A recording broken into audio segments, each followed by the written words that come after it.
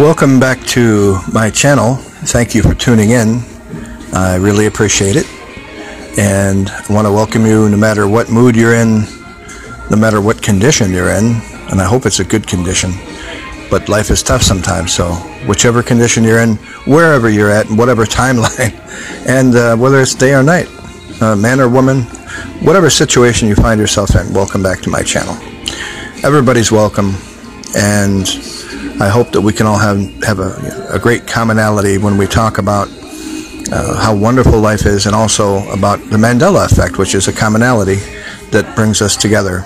And I was looking the other day at Joann's fabrics, which I'm not really into because, well, I'm a motorcycle guy. I'm not a knitter. Not a lot of bikers are knitters. There may be some nowadays. But anyway,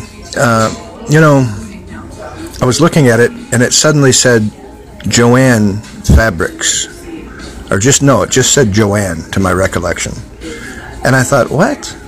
How long has that been that way? So I looked it up, and sure enough, it has always been Joann.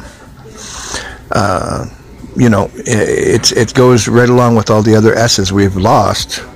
Like the book of Revelations is Revelation, and I always probably repeat myself on this, but Sally's Beauty Supply is Sally. Depends is Depend. Herbal Essences is changed from Herbal Essence shampoo. Now it's Herbal Essences. They add S's. Tidy Cat is Tidy Cats. And then they take S's away from other things. It's craziness. But I don't know why, or if they're doing it on purpose, or if it's just something that has happened. These trends to push letters together, I've noticed them in and out of the Bible, and I've noticed them on signs. Everything I look at, I really have to examine, because so many letters are put together where they really shouldn't be, that it's kind of freaky. And I don't know if that in this timeline, maybe that's been the trend. And so I can't imagine why they would pick each particular thing to change.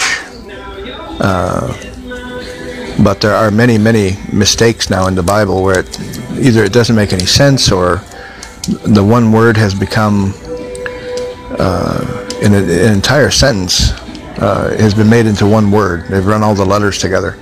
So it's real craziness. And I was looking too, and this is an amazing thing. I mean, who's ever heard of a goatfish? What the heck is a goatfish, right? So I'm looking, and I'm not into horoscopes either, but I know people who are, and I respect everybody's opinions and whatever their endeavors are. I understand everybody's different, and that's cool. But what's a goatfish? I mean, where did that come from? So it's very strange to me. I notice a lot of things lately. They're saying now that Venus is the same size as the Earth. Now, I remember Venus being quite a bit smaller than the Earth. And Mars is also smaller than the Earth. But I don't remember Venus being basically larger than Mars, which it is now in this timeline. So there's a lot of differences. And,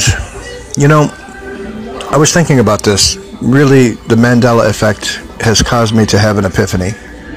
And, we only have a few epiphanies in life, most people. I mean, I can't speak for everyone.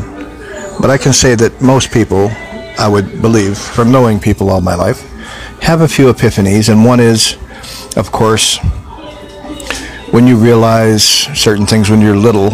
I don't remember what those epiphanies are because I don't remember that far back. But when you find out about sex, when you get old enough to be able to actually have feelings that are of a sexual nature, that's an epiphany. And you go, oh, this is what they're talking about. I've heard of this. And so that is an epiphany. Romance is perhaps a separate and equally important epiphany. And of course, with some people, drugs become an epiphany because they can take you out of this reality and put you somewhere else. And even marijuana can cause you to have an epiphany of sorts, because you realize that, wow, you can really change how your mind works by altering yourself, your consciousness with drugs. So there are different kinds of epiphanies for different people. Falling in love is certainly an epiphany. Finding God is an epiphany. People have a religious experience. And I have to add one to my list, and that is the Mandela effect, because in my entire life I've heard about ghosts and I've heard about many different things. And I've experienced a little bit of psychic activity, strange things, but nothing like this. I never ever, if somebody had told me 10 years ago that I would be making videos or having what my friend calls coffee talks about, us actually being in the twilight zone, for goodness sake, I would have thought that's not possible. But I never thought reality was malleable. I never thought that reality could be changed. I thought it was set in stone. I thought that the future wasn't here yet and the past was gone. And through quantum physics, I have learned that the past is never gone. Didn't go anywhere. I'm the one traveling through time. Time is much different than I perceive it. And it really is codependent on space and gravity, among other things we probably don't even know yet. So anyhow, why am I making these videos?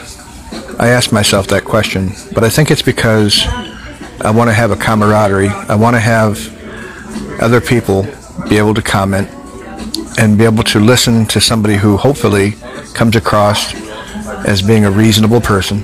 I've had many, many experiences in life. I've been a real estate broker. I have a good education.